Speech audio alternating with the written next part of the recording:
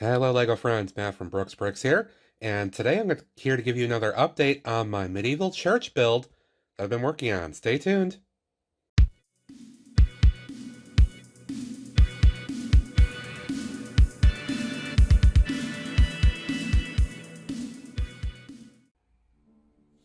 Alright, welcome back, and this is part 2 of my medieval church I've been working on for a couple weeks now, and I did take a break recently because I did have a COVID infection. Unfortunately, it did finally hit me after a while, but I'm okay, and as of the recording this video, I'm already much improved and doing better, so very happy to have continued a little bit more of this build, and to share where everything stands with everybody here.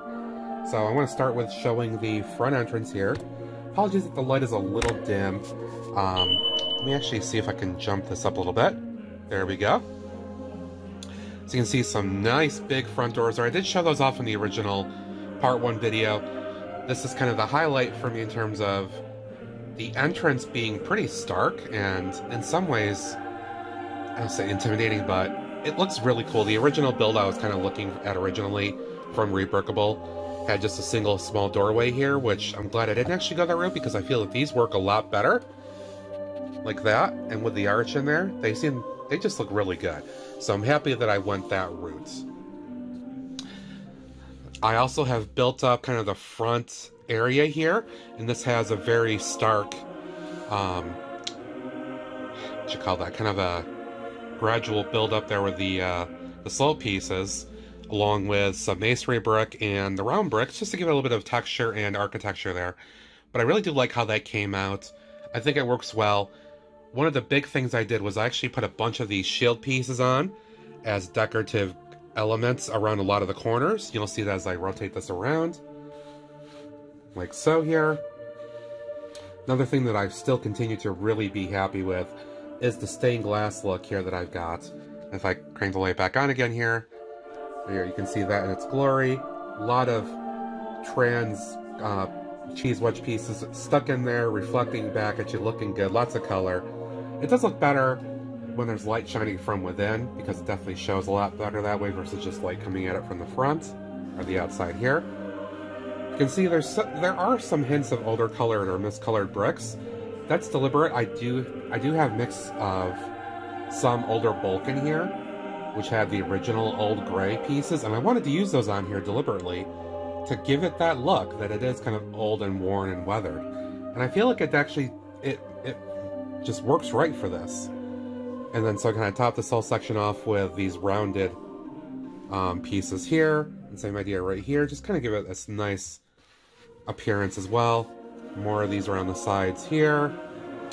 In the back, or front depending on how you view it here, we've got this massive stained glass window, which I think looks fantastic, at least from the front side so far, or the outside.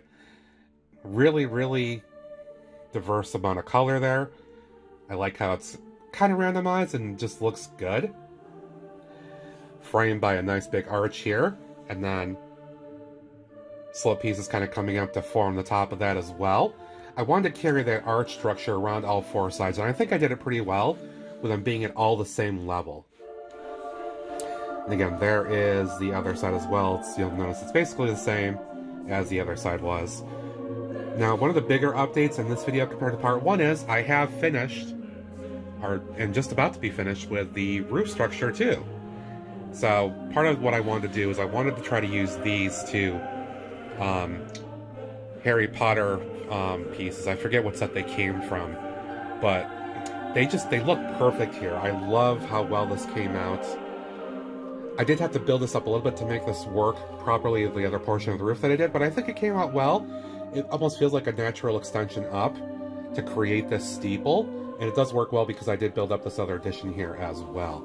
And then the other part, this main roof, consists of an entire panel that I can take off like this, held together by some of these snap joint pieces, but it's a bunch of these little 2x2 slightly curved slope pieces and sand green, and a very interesting technique to kind of create this the structure here that sits over these arch pieces like this, and it just kind of rests on them with a support to create that look.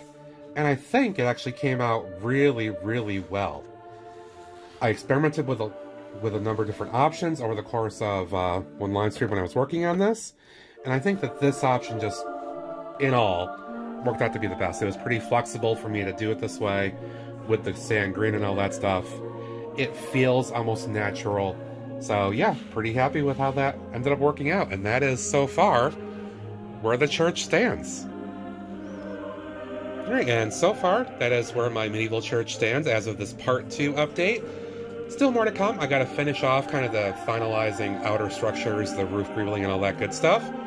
And yes, I am doing an interior, so that's going to be the last major portion of that, at least for the structure of this. I also did save this section here. I want to do some kind of like a small cemetery or some kind of little thing like that, little crypt or something, or a combination thereof on that side, so that's still to come. Plus I need to do a kind of greebling, flowers, trees and all that stuff to give this some definition as well. So probably part 3 still to come before the final review, so you can look forward to more of that. And of course, I'm building this on my live streams, so if you haven't, be sure to follow me over on Twitch, where I do those live streams every week, Tuesday nights 6 p.m. Eastern Time, and Saturday mornings 9 a.m. Eastern Time. If you haven't, be sure to subscribe here as well, hit that like button, notification bell, all that good stuff. It does help the channel. Thank you so much for watching, I do appreciate it. Until next time, have a good one, bye!